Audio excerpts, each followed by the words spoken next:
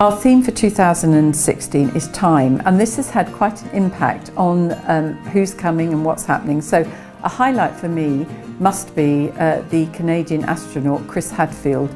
The UA has their own space agency and they're planning a trip to Mars. So I believe this fits really well with the sort of things that are happening around us. He has to be a huge draw for so many people. Whether you're interested in going to space or not, who wouldn't want to see him? We are celebrating Shakespeare.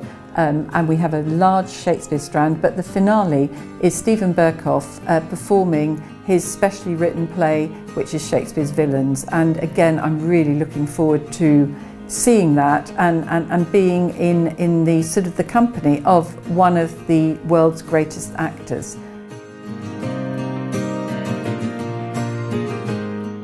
I'm really looking forward to meeting 150 authors that are attending the festival. It would be wrong of me as director to select one out of all the others, but in our earlier years we had Garda Kami, who wrote an incredible memoir called In Search of Fatima. She's returning with her latest book, The Return, and I am very excited to see her again and read her wonderful new memoir.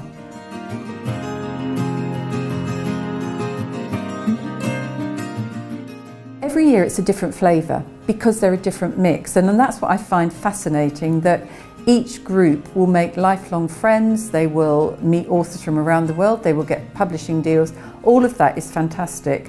But last year I think we had a particularly wonderful mix of authors, and on the farewell party, on the last night of the festival, Alexander McCall Smith, who is a very well-known writer,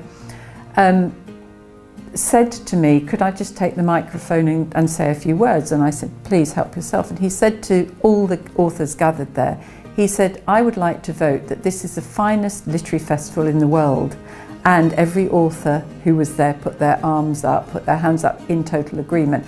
And that was such a huge sort of accolade for us to have that completely unasked, to have that kind of recognition from authors that they felt that they'd had a really special Dubai trip.